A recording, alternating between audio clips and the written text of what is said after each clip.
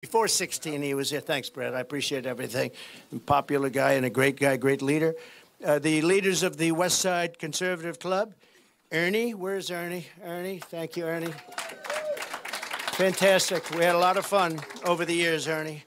And Kim Schmidt. Kim, she's right there. Thank you, Kim. Thank you, Kim. I appreciate it.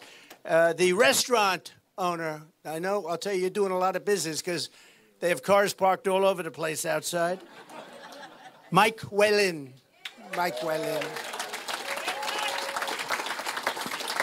Joe and Jeanette Best, longtime caucus goers, and they've been fans of mine, and I've been fans of theirs. Hi, nice to talk to you the other day, too.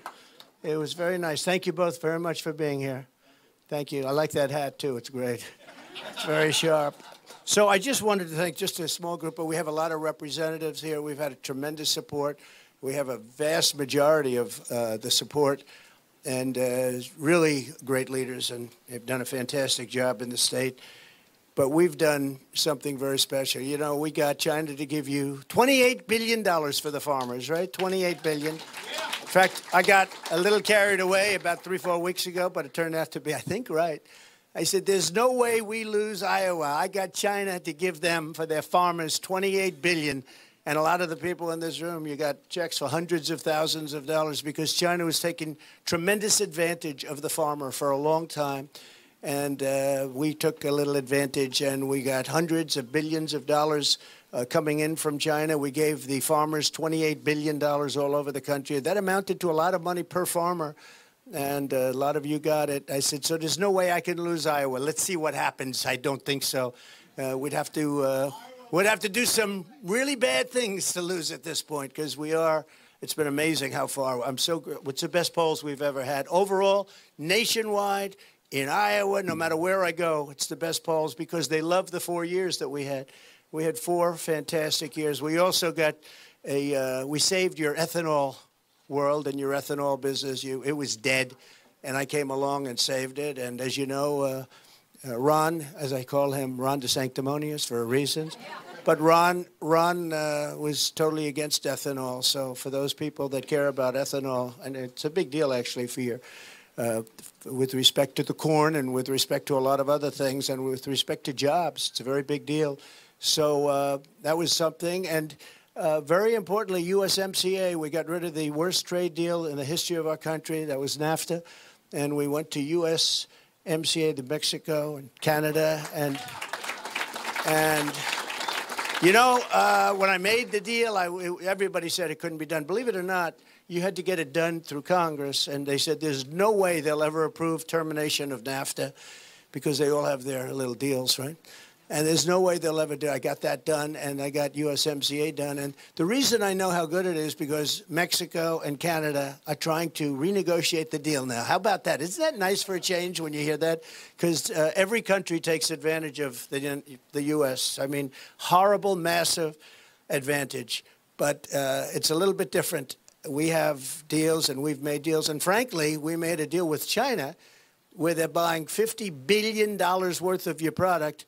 And it was sort of interesting when I came into the deal, and I have to tell you, I don't talk about it much. The deal we made with China is one of the greatest deals ever made. But once COVID came in, it was like nothing mattered as far as that's concerned. The relationship, I just went from having a very good relationship to not having a good relationship at all because what they did to the world was so horrible with whether it was mistake or not mistake. You know, people say it wasn't, and people say it was.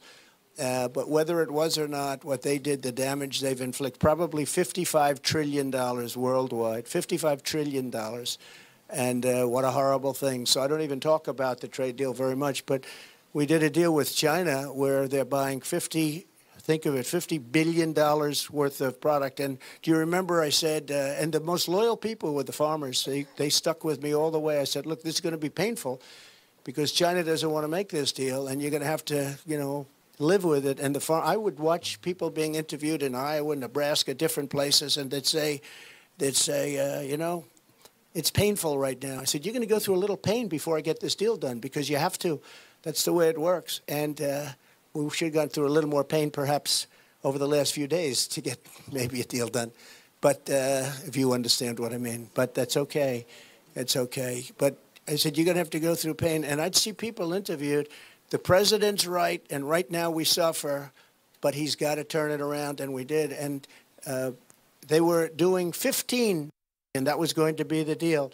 And I heard 15. I said to Sonny Perdue, our agricultural commissioner secretary, he was a good man. I said, Sonny, what was the damage?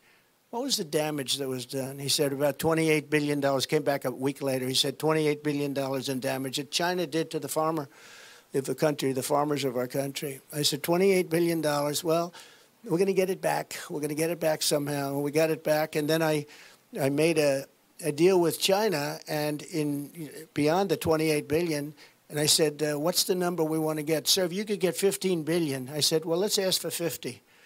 Okay? They said, no, we said 15, sir. I said, no, I said 50. Yes. And then I was told that the farmers will not be able to produce that much.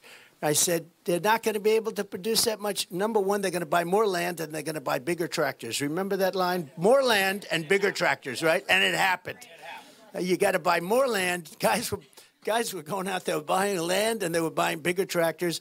And even that wasn't enough. And you've done well, and you're still doing a little, you're doing okay. You know, the remnants, it's the remnants, because they're killing you in Washington. They're hurting you very badly, and they're not enforcing the deal that I made. Every day, every week, I would say, is China living up to the deal? Yes, sir. Because, you know, they're supposed to buy $50 billion. I say, is China living up to the deal? And they'd go, they are, sir. And I would be very tough when they weren't, you know, when they got a little bit slow in buying, because they have Brazil and they have other places they can go. And I kept them living up to it, but nobody in this administration is asking that question. I guarantee you, nobody's saying, how's China doing? Are they living up to their deal? I don't think so. But we've done a great job for Iowa, and Iowa's done a great job for me, and we've had tremendous love here, and the guys I mentioned and other people in the room who have been friends of mine for a long time, and we've really sort of grown up together in politics.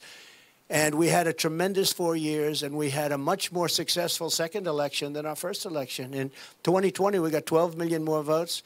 We got the most votes in the history of our country for a sitting president, okay? And that rarely happens. If you look back into the history books, usually in the second term, you get less votes. We got 12 million more votes than we got the first time. I mean, when you think of it, it's a number that's unparalleled and never happened before. Nothing like that. As an example, Barack Hussein Obama got substantially less votes in his second term, and he won. We got more votes than anybody's ever gotten, and we didn't win.